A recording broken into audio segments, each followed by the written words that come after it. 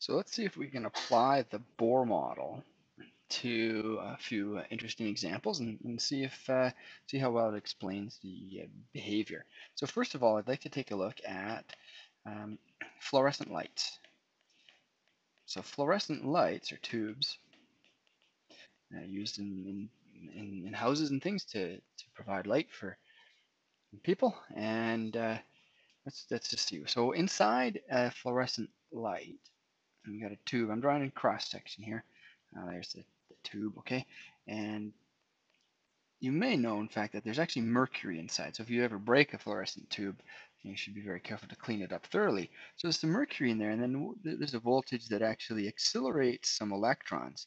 So the electrons accelerate along, and then they hit these um, mercury nuclei, or atoms, I mean, sorry. And if we sketch really quickly here our Bohr model, and the Bohr model, I'm being a little bit broad in my usage, technically should just be a one electron atom, but this is the structure of the atom being where the electrons are defined only by principal quantum number. Okay, so n equals 1, n equals 2, n equals 3, and so on. And so we've got a little electron sitting or spinning around at a particular shell. Right? We had this shell idea. So what happens is this electron hits the atom of mercury, it accelerates up, and the electron has enough energy to cause an excitation of that electron from one shell to another. I'm just drawing, n equals 1 to n equals 2.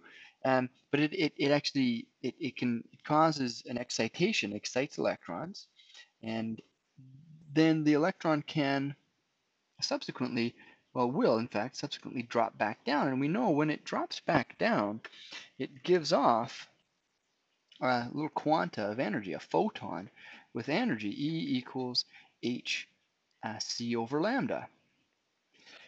Now, these electrons in the fluorescent tube are excited actually quite a bit, and there's a number of different transitions that can occur.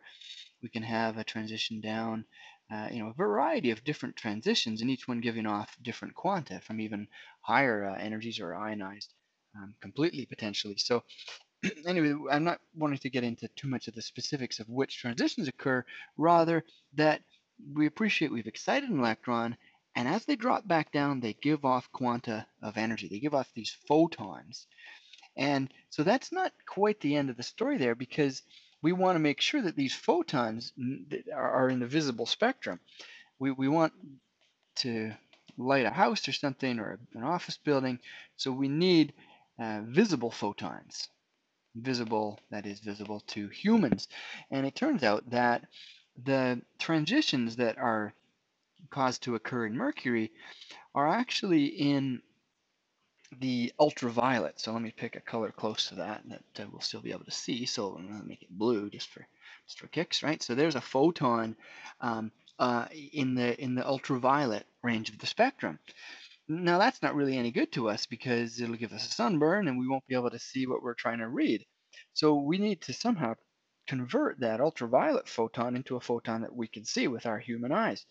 And so you may notice, if you've looked at a fluorescent tube, it has this sort of a translucent coating on it. It looks like there's some white paint on the inside of the tube. In fact, there is. It's called a phosphor, and it's this chemical that absorbs in a certain range of the spectrum and then readmits in another range. So particular, the phosphors, there's a variety of different ones, and they can be carefully controlled in their chemistry to give exactly the light that you want. But they absorb in the ultraviolet, and then they reemit in the visible. So again, they have photon energy, hc over lambda, but in the visible spectrum. And so that's fantastic. We've got this light coming off of these tubes now, and we can see with our naked eyes. And it's a great little example of all these transitions that are occurring. And the Bohr model is in fact facilitating that understanding. I'll give you another example actually of this mechanism I discussed with the phosphors. That you can actually almost see with your naked eye, if you will, and that's a fluorescent marker or highlighter. I mean, So if you see, I'll draw a little piece of paper here. Okay, there we go. There's a paper, and on that paper, perhaps you got, okay, there's some writing, right? It's a really interesting piece of paper. And then you say, well, this little section right here is particularly interesting. So you get a highlighter, a marker, that's kind of transparent, has this transparent fluorescent ink. So we've used a highlighter on it. Well, if you've ever looked at a white piece of paper with some highlighter on it, particularly on an overcast day, so say you're outside, you're looking at a piece of paper with some highlighter on it. Let me draw this for you. So here's the sun. I'm going to make the sun white because it has the full range of colors in it. And say I said it's an overcast day, so I'm going to draw a cloud in there. There's a cloud, okay? And it's interesting, what happens is a lot of the ultraviolet radiation, I'm actually just to be consistent, I'll make it blue so it reminds us that it's in the ultraviolet, gets through the clouds. But of course our human eyes are not tuned to ultraviolet, as we discussed. So they adjust to the fact that less light is getting through the clouds and it seems darker to us. So our irises open up and we're getting in a lot of photons that are hitting our retina. And the ultraviolet is not being detected, but this highlighter, the dyes in the highlighter, are absorbing photons in the ultraviolet, and then they're re-emitting photons in the visible. They're re-emitting visible photons. And of course we see those. And so if you ever do on an overcast day, see some fluorescent dye. It could be fluorescent marker, it could be fluorescent vest that someone's wearing. In fact, it could be if you're in a club or something like that and you have these white lights on that they're emitting ultraviolet, and then even just the cotton in your shirt can re-emit a certain amount of visible, and it appears that your white clothing is glowing. And that's just because of this phenomenon here, and it's all based on transition in energy level, and it's called photoluminescence. Sense. Okay, so that's great. Again, the Bohr models helped us to explain this mechanism. Let me look at one other example,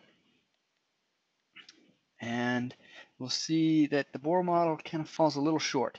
And this is the sodium vapor streetlights, sodium. Okay, they kind of give a yellowy color. You may have seen some around on lighting the streets. And if you analyze this yellow color carefully, as can be done, you'd actually find that it's pretty close to 589 nanometers. Okay, so then if we said, okay, let's use our model, our understanding with these shells, where we've got n equals 1, n equals 2, n equals 3 from the sort of extended version of the Bohr model, but the principle where there's just the concept where there's just one quantum number, you'd find that it was difficult to explain. In fact, you couldn't really find a matching that is what you needed. In fact, the transition that we'd be closest to would be somewhere between n equals 3 and n equals 4, dropping down to n equals 3. But that's a problem because we know that these intermediate levels in energy between each of these shells is not allowed. So how can we have a transition in energy from one of these intermediate levels to one of the shells? It's not possible. So the Bohr model can't explain that. And in fact, if you look really carefully at this wavelength, you'd find that there was actually two wavelengths very close to one another. It's known in spectroscopy as a doublet. There's two lines really close to each other. And so that doublet, again, could not be explained by just these single shells given by n equals 1, n equals 2, n equals 3, n equals 4, by these just by this principal quantum number, one quantum number. And so the Bohr model can't explain that. So in order to explain this behavior, and I mean so many more things that we understand now about the atom and the way that they behave, we need a more refined model. And so in fact, Our current level of understanding has 4 quantum numbers. So we need 4